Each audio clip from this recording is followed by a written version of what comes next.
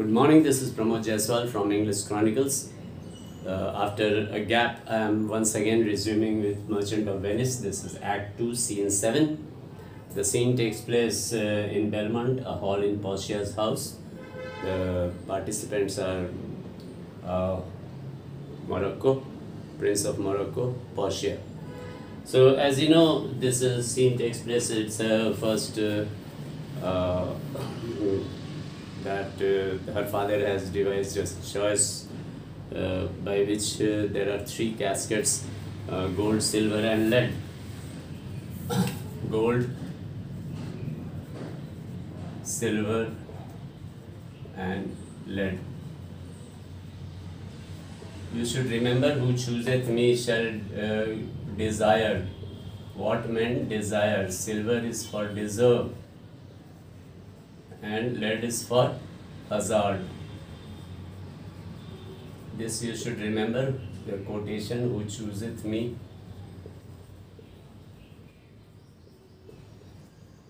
shall get. You should remember.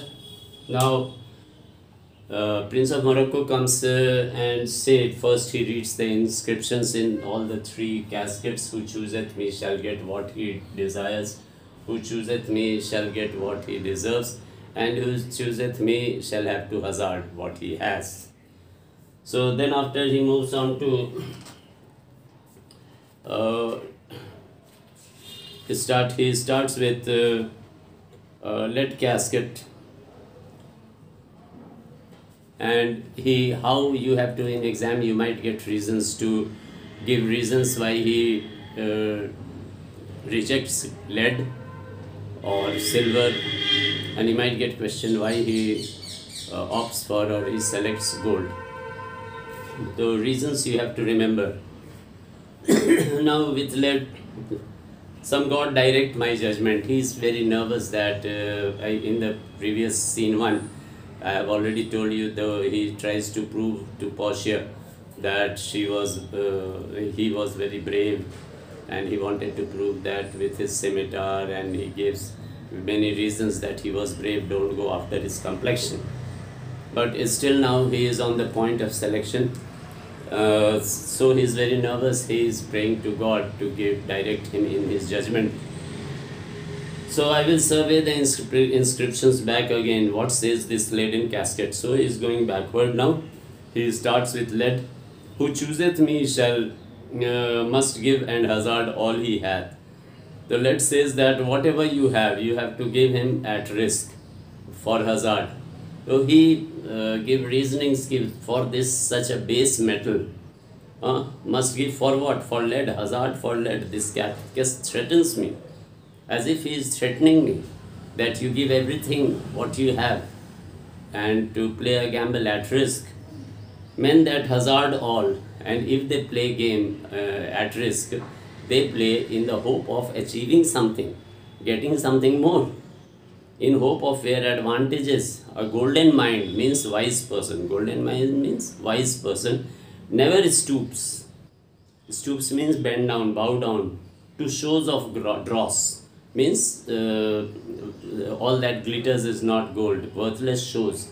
A wise man, a man who is full of wisdom, he is not inclined, or he is not drawn towards the shows, means the glittering, outward, superficial. I will then nor give nor hazard aught for lead. Then he decides, no, I will not give, I will not take any risk for such a base metal as lead. So for lead he has already given this description, so you remember the points what he has given. For lead is a base metal,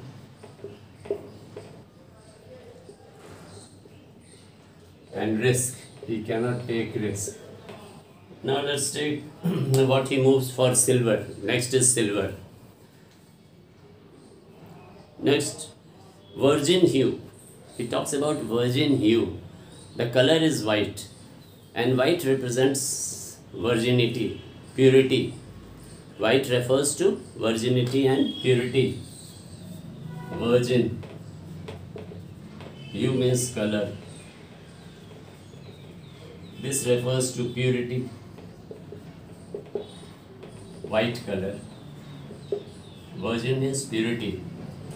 Now, he talks how he listened to the discussion, on what basis he discards as much as he deserves.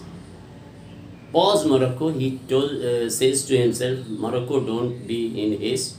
Wait, judge yourself, how much you deserve. You judge yourself, as much as he deserves, and weigh thy value with an even hand. Means you estimate yourself, you judge your worth, and weigh thy value with an even hand. If thou beest rated by any estimation, and if you are judged, rated means judged by any estimation, by any presumption or any gradation, thou dost deserve enough. You deserve a lot. But still, what you deserve a lot, and yet enough may not extend. And whatever you deserve, you might come up to this level, but that is not sufficient to meet the category of what Portia has. You might not match for what Portia is. May not extend so far as to the lady, and yet to be afeared of my deserving, and because what I deserve may not come up to the mark, and I may be afraid, and this fear might be one of the reasons of losing Portia. I might lose Portia, and yet to be afeared, afeared means afraid, of my deserving, where but a weak, I may become weak. Disabling myself, I will disable myself, I won't come up to the mark. As much as I deserve. Why? That's the lady. I do. Now he gives in other reasons. In other qualities, I deserve her. I do in birth, means I belong to royal family. By birth, I deserve her. And in fortunes, I have money, lot of money, so I deserve her. In graces, in virtues and qualities, I have great many virtues, so I deserve her.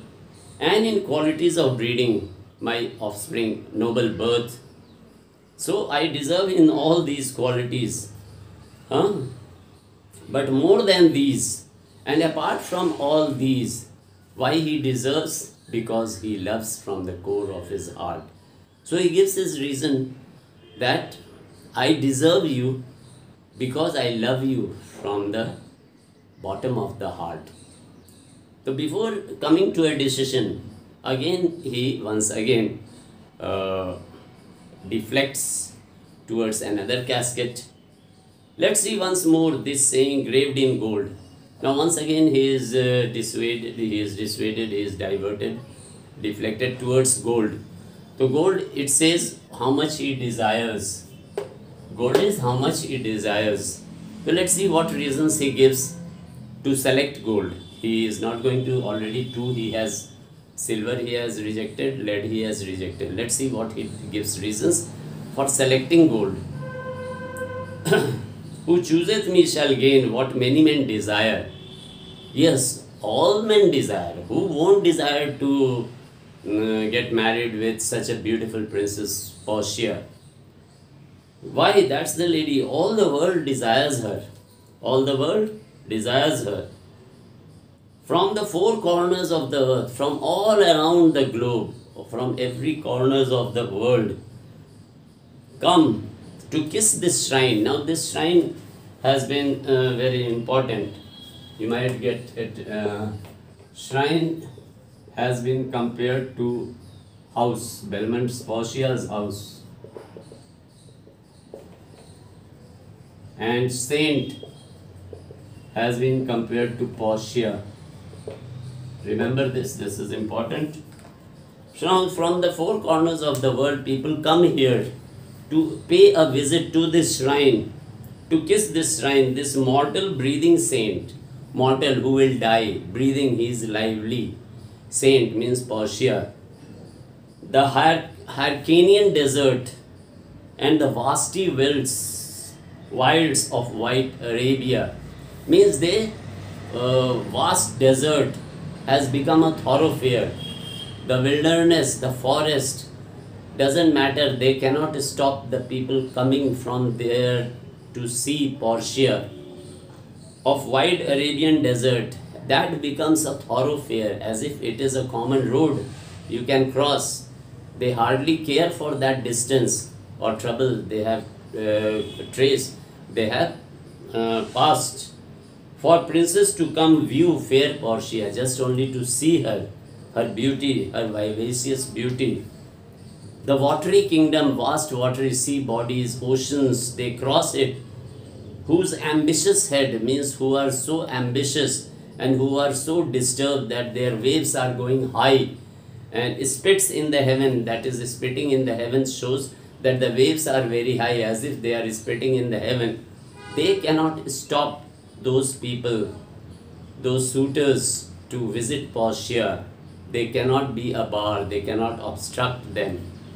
To stop the foreign spirits, the spirit refers to the suitors, but they come as over a brook. They treat this vast watery kingdom as if it is a small brook, a small stream or a river. They just cross it, taking it very lightly. To see whom? To see this beautiful Portia. One of these three contains her. Now, once again, he has to take his final decision. So, heavenly picture isn't like that lead contains her. So, it would be a damn to think so base a thought. Lead is a base metal. How can I might think about such a base metal? It were too gross, means it is worthless metal. To rib her cloth means it is made into a cloth by which the dead body is wrapped to make a shroud. It is a base metal. It cannot be used even to cover the dead body in a shroud. She is immured where she is engraved. Bring 10 times, being 10 times undervalued to gold. It is no. So next he says about silver. What reasons he give to discard about silver? He says that it is 10 times less valuable than gold. Being 10 times undervalued to tried gold. Tried gold means several times it is heated in fire to make it pure and pure. Oh, sinful thought! It would be a great sin if I think of thinking that she would be in a silver casket. They never so rich a gem. He gives an example. A gem, a precious gem, cannot be set in a gold, was set in worse than a gold. Gold said inferior to gold, it cannot be placed in that. He gives an example of England, a coin of gold, a coin that bears the figure of an angel. An angel is engraved in it, is stamped in gold, but that is insculpted upon. So he wants to show that even in England there is a gold coin where there is an angel insculpted. So with this he describes that lies all within. So he gives an example by here an angel in a golden bed. So if she is an angel, he compares Portia to an angel and she lies in a bed. So she is the one who should be placed in a golden casket. Thus he come to decision of choosing the gold casket, and he asks for the metal. So that's enough for today. We shall be looking further for continuation. If you like the explanation, please press the button of like and share among your friends, and thank you. Have a nice day.